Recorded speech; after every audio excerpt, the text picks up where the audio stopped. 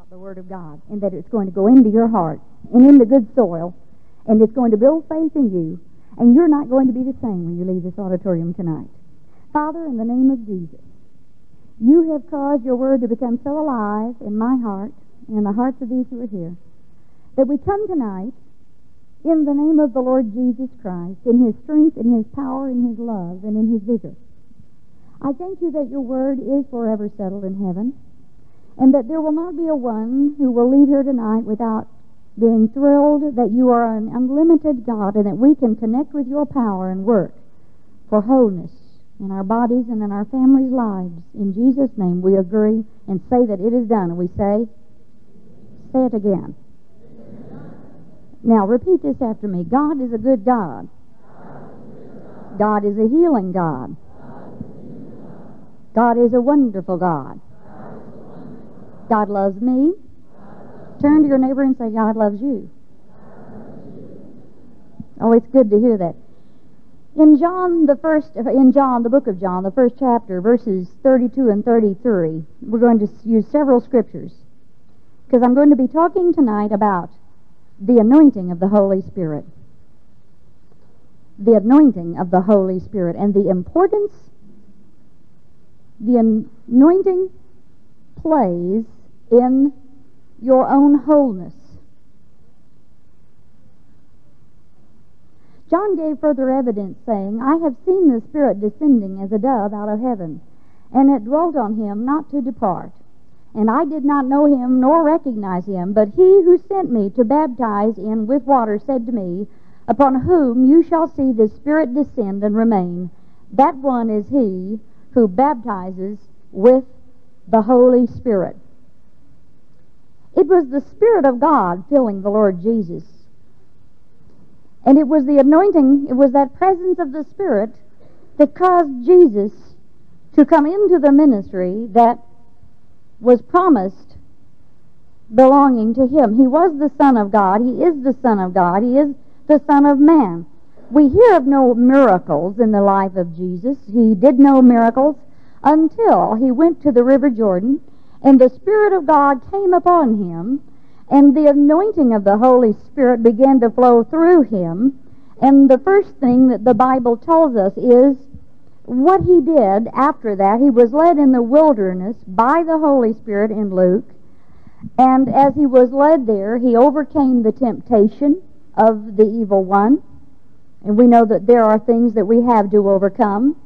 But he had the Holy Spirit within him, the power of the Spirit to overcome and override the opportunities that he had to be tested. And when he had finished that, Luke 4:18 says that he came back from the wilderness and he began to teach and to preach and to minister to the sick. And the 18th verse says, The Spirit of the Lord is upon me. Jesus was reading this, and he said, because he has what? Anointed me. Say that with me. Anointed me. The anointed one, meaning the Messiah, to preach the good news to the poor. He has sent me to announce release to the captives and recovery of sight to the blind, to send forth delivered those who are oppressed, who are downtrodden, bruised, crushed down by calamity. Now the word anointed here comes from a Greek word meaning to contact or to smear, coming from another Greek word which means to furnish what is needed, to light upon, to employ or act towards in a given manner. Now let me read that again. I want you to begin to grasp a little more of the anointing. It means to furnish what is needed. You should make a note of that. One of the first things it means is to furnish what is needed. The anointing of the Holy Spirit will furnish what is needed. So he's going to do that.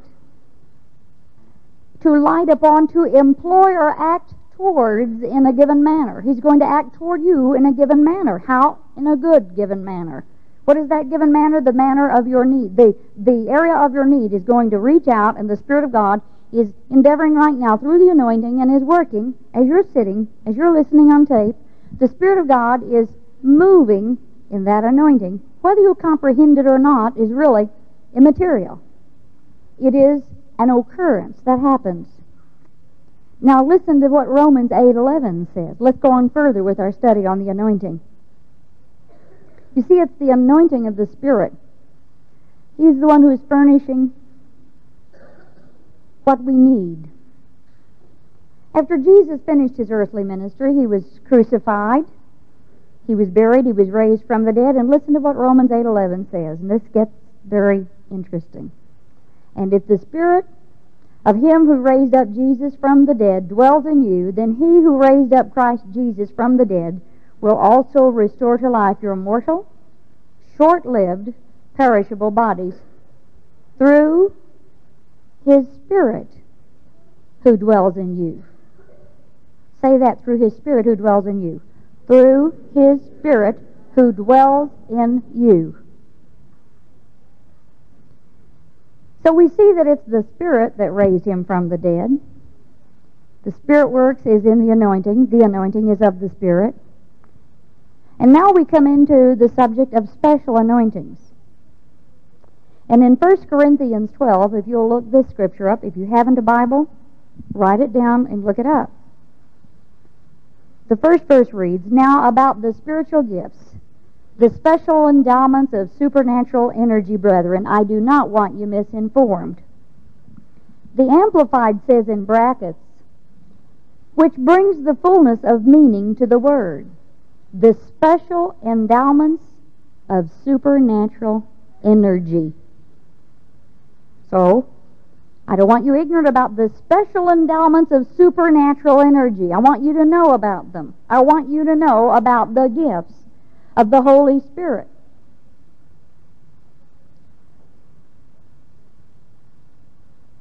In verse 4, there are distinctive varieties and distributions of endowments, and they vary, but the Spirit remains the same. In other words, every gift does not operate in the same way. The gifts are listed in order, but I want to call your attention to the gifts. To talk about the gifts that are the power gifts. The gift of faith, the gift of healing, and the working of miracles. Let's turn our attention to faith, to the gift of healing, and to the working of miracles. You see, on occasion, when believers are being ministered to in a service, the gift of faith is in operation, and it causes unbelievers to have their healings manifest because there's a collective faith of an audience. There is collective faith here. One, I know it because it's taught. Number two, I know it because I sense it. Number three, I know it because I've seen it demonstrated. Number four, I know it because there has been prayer in faith for miracles. So there is a collective faith that is of blessing to every person in the community or anyone who would dare to come in here, even if they are an unbeliever, because the collective faith is in operation. The gift of faith, there's the gift that operates through the individual believing. I know there are times when that gift will operate through me. I wish that it operated all the time, but it is as the Spirit wills. All the gifts are. Now there is faith. Every person has the measure of faith. We know that. You cannot be born again, and we can increase our faith. But the gift of faith drops on you in a moment. Have you ever had that experience when suddenly it seemed that you kicked into another gear, you went into another dimension, and you could believe beyond belief? For instance, a year ago when I was speaking here, a woman came forward with a problem with her mouth, her gums, and her chin. And it was one of those very special services. They're all special, but some services have greater anointing than others. You say, why is it that way? I don't really know. I just know I don't miss any of them. This woman had a problem with her jaws, and many who are here witnessed it. The gift of faith dropped in my heart on behalf of that woman. Everything said in the natural she shouldn't be healed. She was going in to have surgery. She had, as I remember, the gums. We couldn't even touch her face. Her face was so sore I couldn't even put my hands on her face. After 45 minutes, we could lay hands on her face. The numb area over her lip was restored. The face began to straighten up.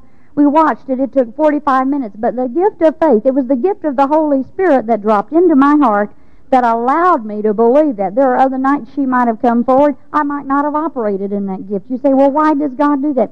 I don't know if it's all God or part me or part God or part me. I don't know how to divide that. I don't divide that. All I know is it is as the Spirit wills when it operates through me to my understanding at this moment. I'm open to further revelation, and I'm sure I will receive it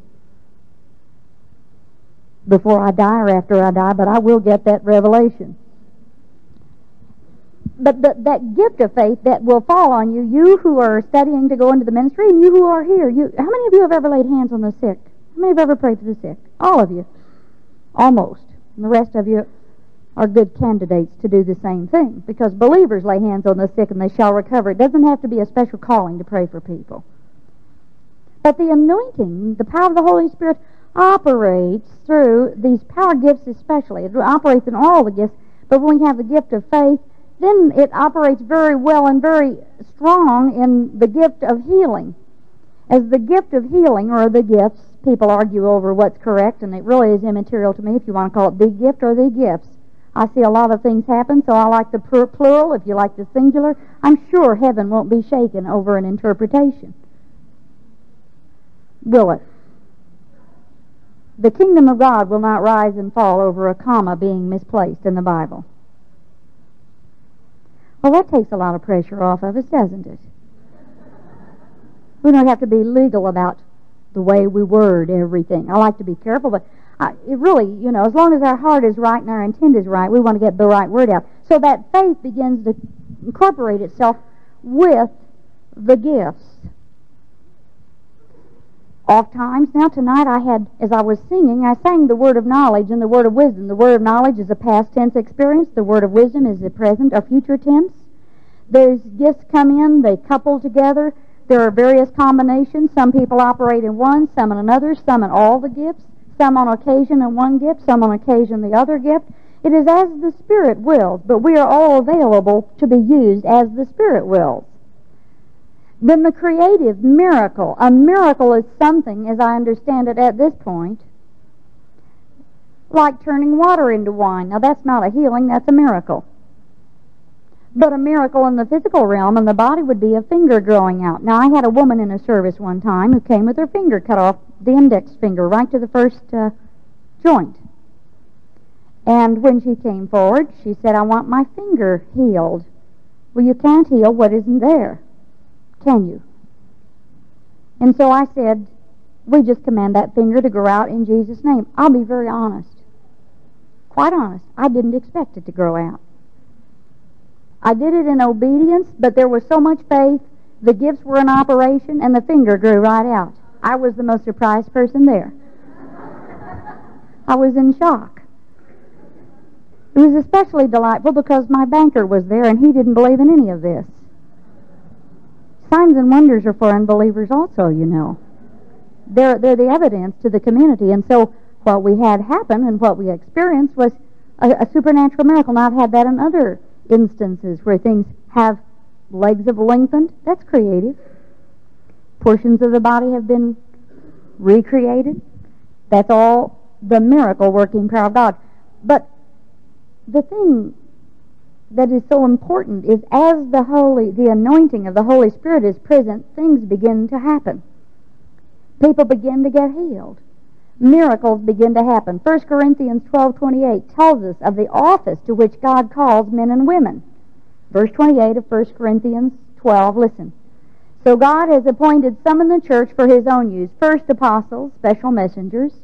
Second, prophets, inspired preachers and expounders. Third, teachers. Then wonder workers, then those with the ability to heal the sick, helpers, administrators, speakers in unknown tongues. Then verse 30, look at this, underline this, verse 30. Do all possess the extraordinary powers of healing? Do all speak with tongues? Do all interpret? So you will see that there are those with abilities to operate with the gifts of healing and miracles. Verse 30 asks the question, do all have the gifts of healings? Obviously they do not. If they did, we'd all be out in healing ministries, and I could retire. You think I'm kidding. I'd love to retire. I am not driven. I'm led.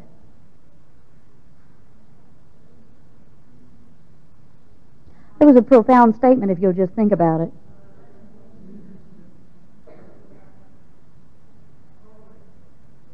Do all possess the gifts of healings? Well, we have to look at that and say, obviously not. Earlier it's found that the Bible says it's as the Spirit wills that the gifts are given.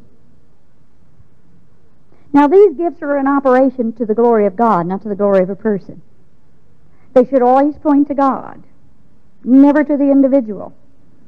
We get in trouble when we let the gifts point to us. We always direct the glory and the praise to the one who's doing it, to the glory of God. Something happened to the early church that's most interesting. I want you to look in Acts, the 4th chapter. I want you to look this scripture up. We're still talking about the anointing of the Spirit.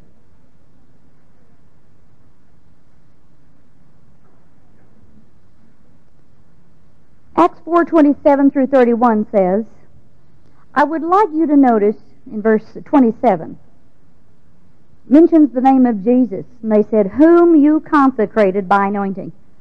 Now there is a word in a name that is above all names, and when we use that name, there is great power. What is it? Okay, the early church came together, and this was their prayer. Whom you consecrated. They mentioned Jesus. Whom you consecrated by what? Anointing. How was Jesus consecrated? By anointing. He was consecrated by anointing. Now just let that roll around on the inside of you for a while. Think about that. Jesus was consecrated by anointing. Let me read this to you in Acts. You see, the prayer is very important that we come together and collectively pray. Something happens. Verse 30, while you stretched out your hand to cure and perform signs and wonders through the authority and by the power of the name of your holy child Jesus and servant Jesus. And listen, and when they had prayed, the place in which they were assembled was shaken. And they were all filled with the Holy Spirit. And they continued to speak the word of God with freedom and boldness and courage. God consecrated Jesus by the anointing. Let's look at the ministry of Jesus over in Luke, the 5th chapter, to a special occurrence in the ministry of Jesus. In Luke, the 5th chapter.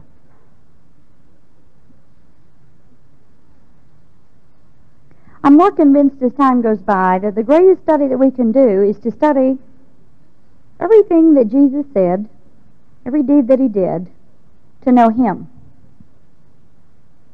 The more I know Him, the more I become like Him. The more I become like Him, the more I'm fulfilling the destiny that I have on the earth. The destiny that I have is not to be great. The destiny I have is to be like Jesus. See, that is our destiny. The potential is within every individual. The potential is within every individual, but it's choices that are made. We decide how much we will allow Him to come forth, and it's a process, and don't be discouraged if you haven't made it. I haven't either, but I'm working, and you are also. Now the 5th chapter, look at Jesus. Let's see what He did here. In Luke, the 5th chapter, verse 17 says, one of those days, as He was teaching, there were Pharisees and teachers of the law sitting by who had come from every village and town of Galilee and Judea and from Jerusalem, and the power of the Lord was with Him, present to heal them.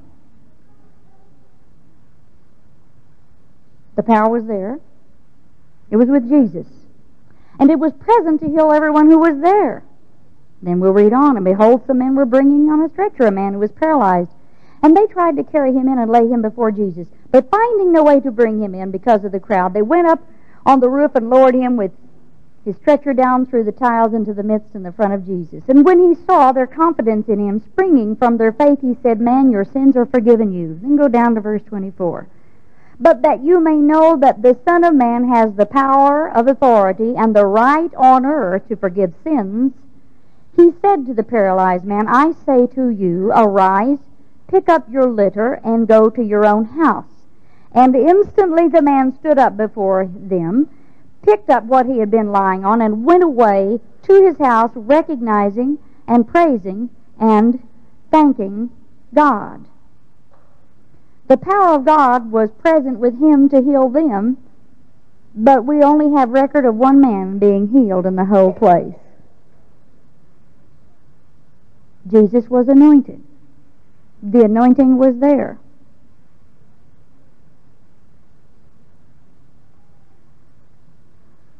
I've learned a secret. You like secrets. I love secrets. I like surprises better, that are good. But I enjoy knowing something that's going to help me, that someone's learned.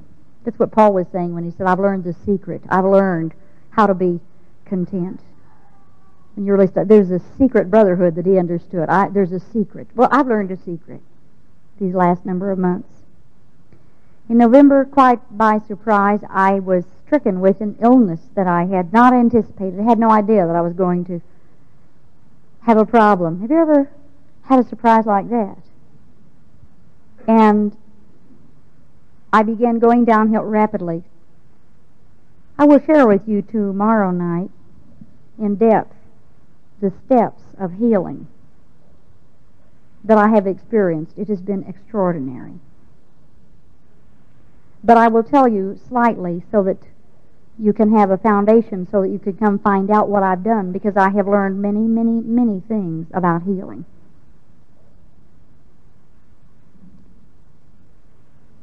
The end result of the illness that was finally detected and discovered through, thank God for the Word of God and the Word of knowledge operating in doctors.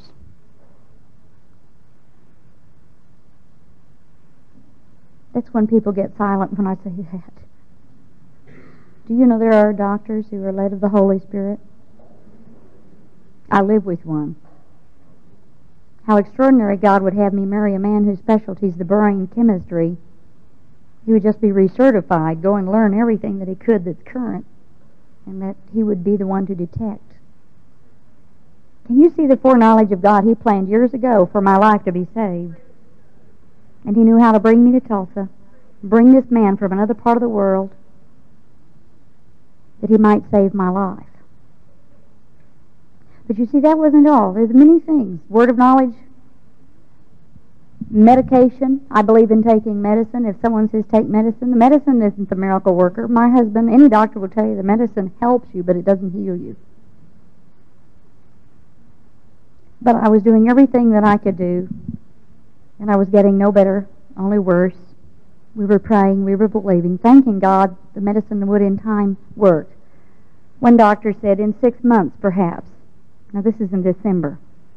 In 6 months I might begin to pull out. I needed to exercise, but because of another condition that was a revelation of the Holy Spirit to another doctor at the City of Faith, interestingly enough, I couldn't exercise because of the condition. It would only make the condition worse, but I needed to exercise to make it better. The end result of my illness, had it not been detected, I would have wound up, listen closely, this is a true story, would have been in a nursing home or a mental institution because of imbalance in the chemicals that wouldn't have been detected. Only by living with my husband, who is a specialist in the brain, could it have been detected. Isn't God clever? I mean, isn't He smart?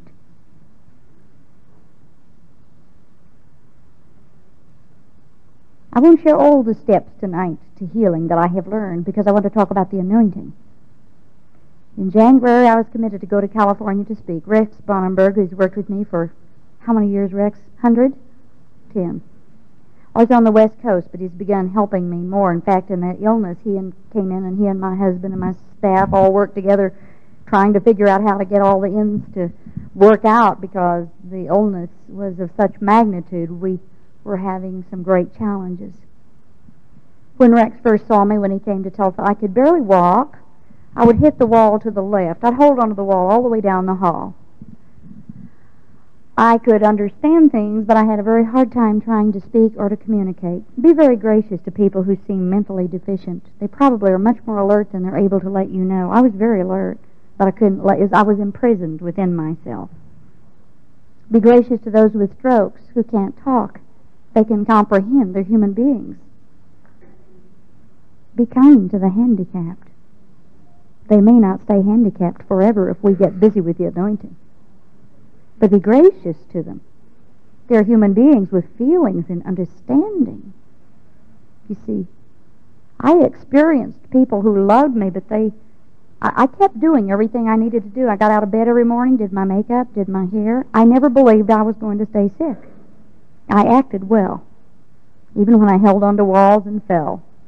I went out to dinners with friends, and after a while, when I couldn't keep up my end of the conversation, out of graciousness and embarrassment, they'd begin to converse with one another, leaving me out because I couldn't keep up. I knew what was going on, but I was imprisoned. I was imprisoned in me, and I couldn't say anything that made too much sense. And so when Rex saw me, I was barely able to walk. But I was committed, and I've learned faith takes action. You know, it's easy to say, oh brother, oh friend, oh sister, believe God. But you see, I had years of putting the Word inside me, and I built faith within me. And even when I was weak and couldn't pray for myself, still that faith was flickering. It was there. Faith is vibrant and vital and alive and powerful and active and energizing. And I was committed to go minister, and we believed I would make it. And within a week, after Rex got there, he saw me begin to walk much better. But you see, because I hadn't been able to walk, my muscles had begun to deteriorate, and so I was weak. He went on to California, and I had to go. I had to change planes twice, 3 planes, to get to my speaking engagement. Now, I've been an invalid. Now, look at this. I've been semi-invalid. I never stayed in bed, but in the natural, you wouldn't think I could get from one plane to the next, okay? You understand, my thinking sometime I'd get confused. But I got on a plane at 7 o'clock on a Friday morning and left Tulsa, Oklahoma, believing God that I would have a healing service in California that night. I went to Dallas, could barely walk off the plane. My friend Sharon met me. She had a cart that carried me to my next plane. We got to California, and they had a wheelchair. Oh, how humiliating. The healing evangelist, super healer, getting out into a wheelchair to go through the international airport in Los Angeles, California. But I had to. They wheeled me through the airport. 3 women saw me and said, "Are you Vicki Jamison?" I said, "Yes." And they were crushed. How could their hero, how could this healing evangelist be in a wheelchair? And I didn't have the heart to tell him I'm on my way to do a healing service tonight.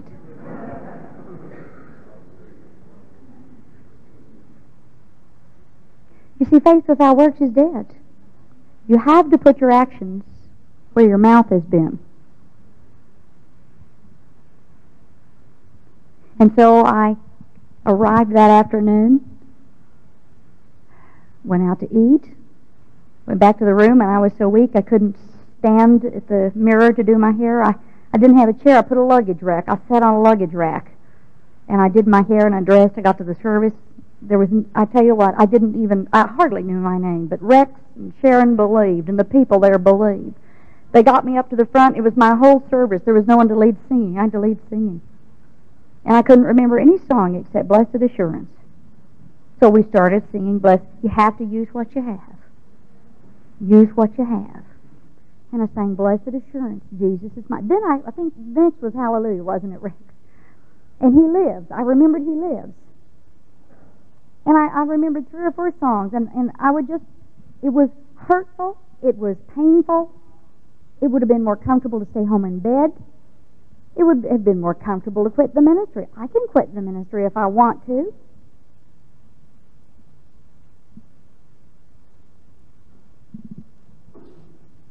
But I'm led, not driven. I'm led by the Holy Spirit. I've been saying all these years, faith works. Now, if I don't demonstrate it, it won't change faith, but I'll lose what I've been saying is possible. And so, I began calling out healings. People were healed everywhere, and I was just kind of a space cadet. Your leg is healed, your arm is healed, and no one knew how, I was just out to lunch, basically. But listen to what I discovered. The anointing of the Holy Spirit began to give me strength, and I began to stand. I could barely walk across the platform that evening. But by the end of the evening, I said to the audience, look at how well I'm walking. And what we all love is an instant miracle. We want it to be instant and forever, and we don't want anything to go beyond that. Now, you'd love for me to say, and that was it. No, I have literally possessed the healing moment by moment ever since, but it gets better. The next night I did another healing service. Sunday morning I had to get up early, go to another city, do a service, and I walked in the church, and I was so ill that I felt like I was dying. I thought I was dying. I thought, I'm dying. I am dying. But faith never stops, and I went up to the podium because I'm a minister of the gospel. I didn't come to die. I came to deliver the word of God. People were healed that morning. I never saw more healings than on that trip. Sunday night I did a service. Monday night I did a service. Tuesday on the way to Los Angeles I was driving and a virus hit me. I became violently ill with that flu that was going around. Everyone, was staying in bed a week. We stopped and went to a motel, and the next morning I got up totally well of that virus. It didn't attach itself to me. I did a 10 o'clock healing service. That's where we saw, would you say 70% of our audience was healed that morning? It was a large audience. We're talking big. Then I began to get more strength.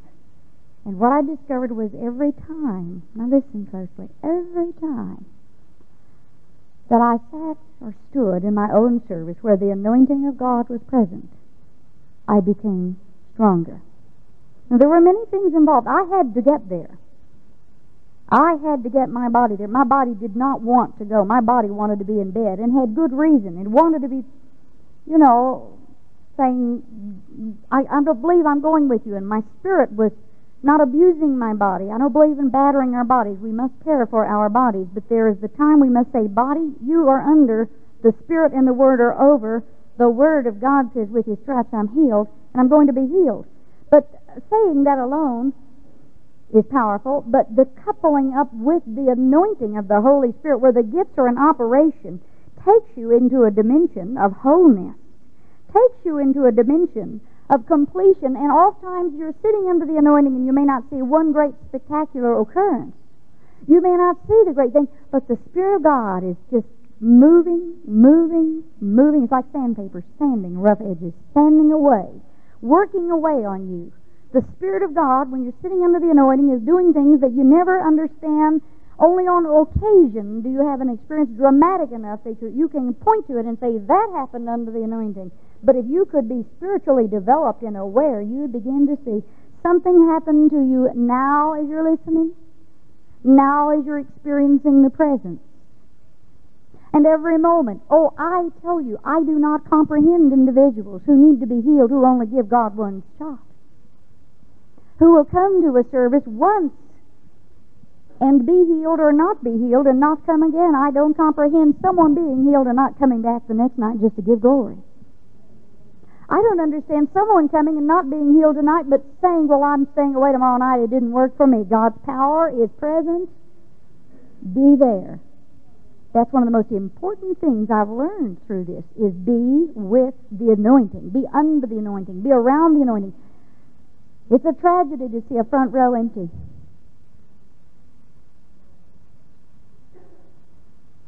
Do you know how I got the anointing for my ministry? You want to hear another secret? Would you like it? I was so hungry for God. I didn't want a ministry. Didn't ask for a ministry. I was wanting God. And I sat on the front row of the ministry of a man named Kenneth Hagin, because I just loved to feel the power go up and down my body. I didn't tell anyone there, oh, I feel the power. No, I didn't say it. I just sat there and absorbed it. Now, knowing that anointing was going to flow into me to lead me into a ministry of healing. You see, I would be on the front row every night. I don't like back row seats. I'll be real honest. Could we just take the back row out?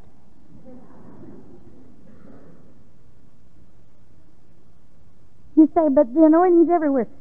You know, yes, it is. Yes, that's true. But there's something about being close to the anointing. When there's anointed ministry around, don't bug them, but hang around. The door opens, get there.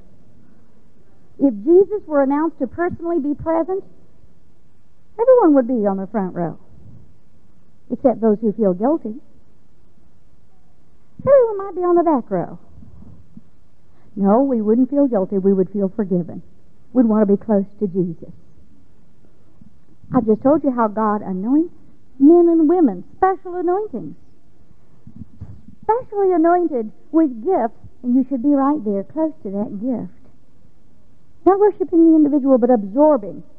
Oh, that we could see in the Spirit, that we could see the tangible anointing of the Holy Spirit. It is as tangible as this podium. Right here. Now, let me tell you what happened. I came back off the trip, was strong for 2 or 3 days because of that power of anointing, and then I started downhill again just as rapidly as I'd come uphill. But every day I got up, I got dressed, I acted healed. Didn't feel like it, didn't want to. It hurt me to take steps. I could have cried when I walked many times. I wanted to cry from the pain. But faith doesn't quit. Faith doesn't quit. Now hear what I'm telling you. Some of you have been standing and you think, oh, well, I didn't get it. You possess it. You possess anything in the spiritual world. You possess it. God gave it. You possess it. But if He wanted me to have it, I'd have it. Do you think God wanted me to be sick? No. He didn't want me to be sick. Why did I get sick? Basically because I didn't use good principles in my life of health. I've stressed myself out through too much strain, through too many years and too many planes. I stripped my body. I'm learning how to replace it, though. I'd go out and I'd minister again. The strength of the Spirit would be there, and then I'd hit walls. I went up and down. I did that several weeks. In the end of January, there was a seminar at Rhema, Kenneth Hagin's Bible School. I didn't make it to any of the services. I was going Monday night. Something came up. Tuesday night, guests came from out of town. Every night, something interfered. Thursday, the Spirit of the Lord literally exploded on the inside of me, saying, you must go tonight. When my husband came home from the hospital, I said, Carl, we must go to, I'm going to Rhema tonight. He said, I'd like to go too. I said, good.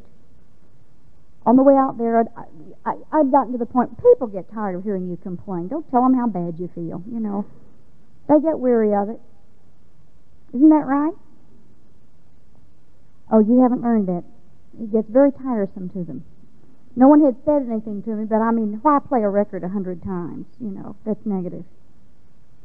But I hurt. Every part of my body hurt when I went to that ministry. I didn't want to go. My mind didn't feel sharp. I didn't feel clear. He let me out at the door. My husband's a gracious gentleman. He went to park the car, and I wandered in the building, and some friends came up, and I got a seat, and the Lord was good to me. I got a seat up front, real close, you know, the kind of light. And I was so absorbed in the praise and the worship. It was the night of glory. I'm sure I was there the best night of all the nights in the whole meeting. Brother Hagin began to minister in the Spirit. He called me down. He said, come down here. And of course, the Holy Spirit knows I've given great consideration to retiring and quitting and slowing down. And he said, you can't quit. Now, I hadn't told him that. That was for you can't quit. And then he began to minister about some experiences I'd had with people, and then how the Spirit was getting me ready for the greater ministry, for the greater anointing, that many would be blessed. Now, what was real interesting was, I walked out of that building so energized, so full of strength. Of course, the word of the Lord never offends you. When you hear that kind of a word, that makes you excited. But I realized when I left, I was so full of energy. I was walking straight. I was thinking clearly. And I realized that from the moment, listen to this, I stepped in that auditorium, I was perfectly clear. All the symptoms lifted. I was under the anointing. I was under the anointing of the Holy Spirit. Now, by the afternoon of the next day, the symptoms tried to come back again. See, Satan would love for me to take it back and say, aha, I've learned a lot of secrets. I've learned you can overcome him not only by the Word, but there are a lot of things you can do to overcome the devil. None of it's easy. If you want to be lazy and take it easy, you can die and still go to heaven. I don't plan to die. I don't plan to wind up in a nursing home. And I'll be real honest. Would you like to hear something else? My mind is becoming sharper and clearer, and I'm more articulate than I've ever been in my life. The Lord is showing me in things that I'm studying and learning, it is mind-boggling to me, the knowledge of the Spirit of God that He's given to me. It is surpassing anything I've ever comprehended or understood. Deselo mogustashte namahoso kamalalande. Lagosto bronde libikiste saba yena yelaga toso bronde. Alabugonde she marohora bangalebiste. Lamagosto se stasha shangorobo misti. Ora talabahakande. Lebushte kanodosto sopran telebekai. Sanugoshtis abrogo elibiange. Isi alobrang elementason durabako mahatakiste iti atalabakonde.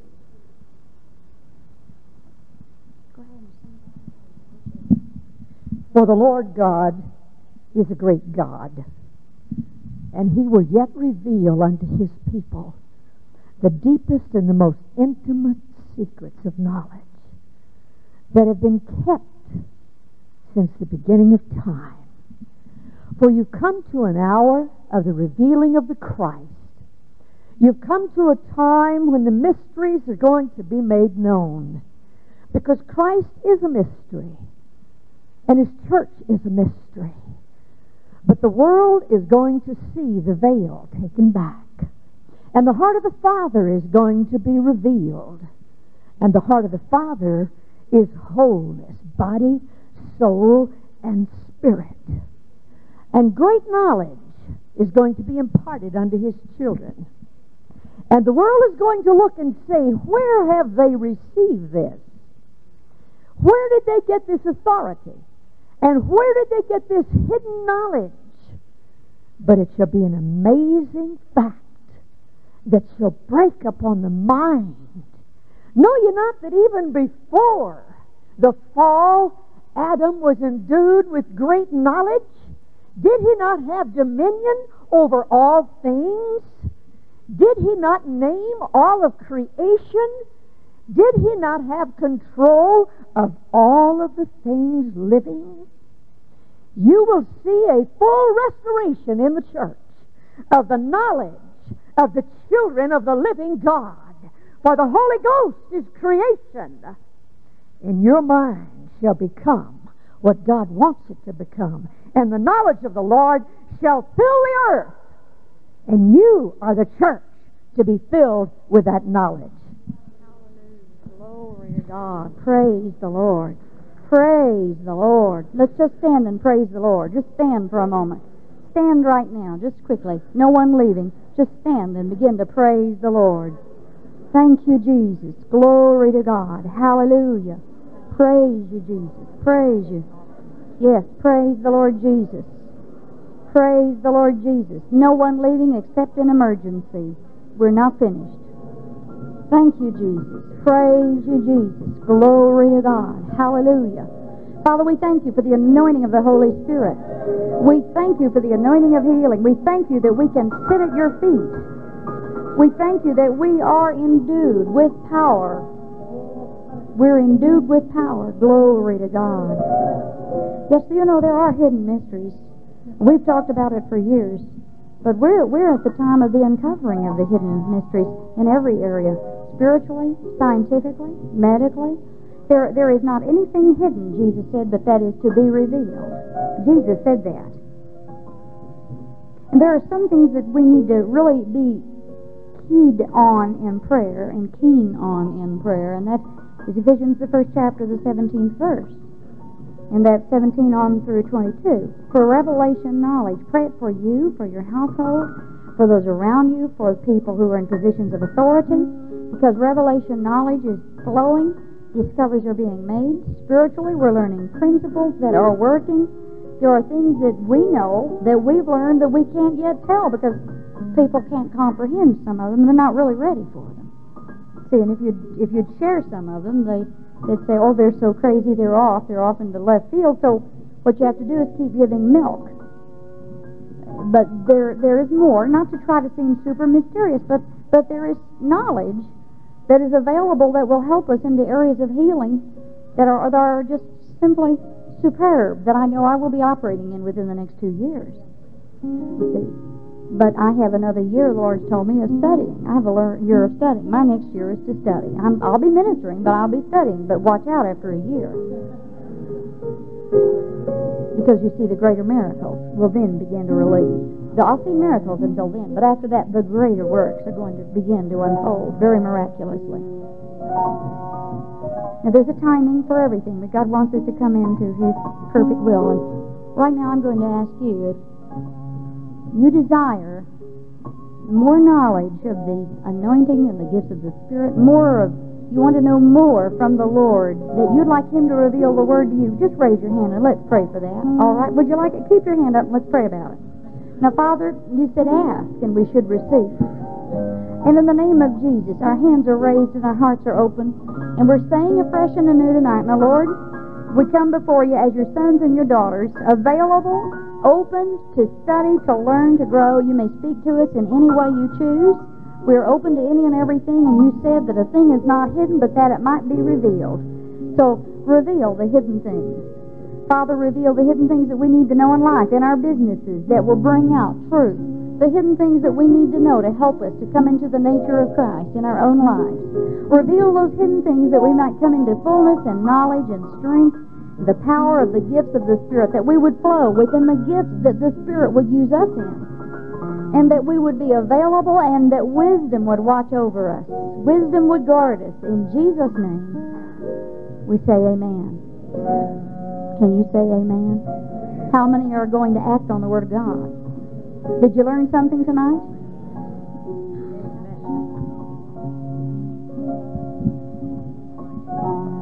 You may be seated a moment. Isn't it exciting to be in His presence? Would you please not leave? Would you please be kind enough to not leave? We want to take a love offering tonight for Vicki Jamison.